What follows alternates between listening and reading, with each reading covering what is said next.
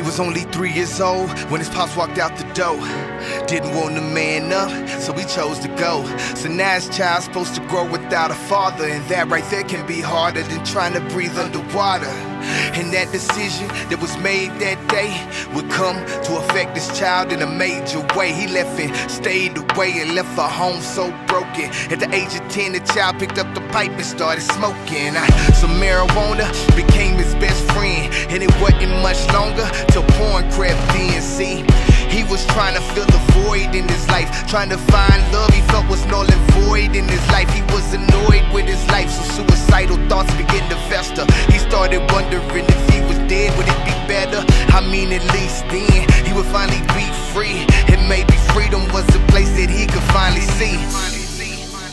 Maybe we can run away to a place where there are no chains, where real love never fades. I wanna go to freedom. I wanna go to freedom. I wanna go to freedom. Freedom.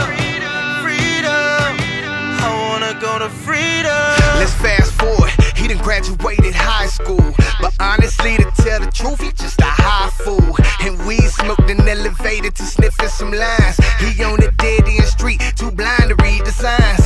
And in no time, the coke became crack, the crack became meth, and now the meth got him trapped. Now he wrapped up in some chains, a slave to the same things that he thought would fill the void, free his mind and take away the pain. And now freedom is seen so far away, and he contemplating suicide each and every single day. He feels he's all alone in a world where no one cares, and the weight of the iniquity is far too much for him to bear. Yeah, but in the midst of the liquor and dope, one day he picks up the Bible and in it finds hope. And he prays this simple prayer: God, I need your help. Lord, if you're real, please don't let me do this by myself.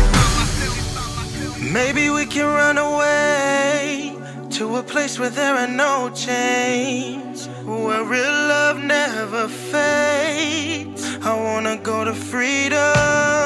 I wanna go to freedom. I wanna go to freedom. Freedom. I wanna go to freedom. These past 3 years, he's been better than he's ever been. He's living proof that Jesus saves if you need evidence. Cause ever since he prayed that prayer, ain't nothing been the same. Jesus came, filled that void, renewed his mind, and took the pain. Every chain that held him down, legs broken on the ground. He is no longer bound. Amazing grace, how sweet the sound. Was lost, but now he's found. Old things have passed away, and he became a new creature on that November day. And just to clarify, so you can clearly see, the person that I'm talking about is who I used to be. Now I choose to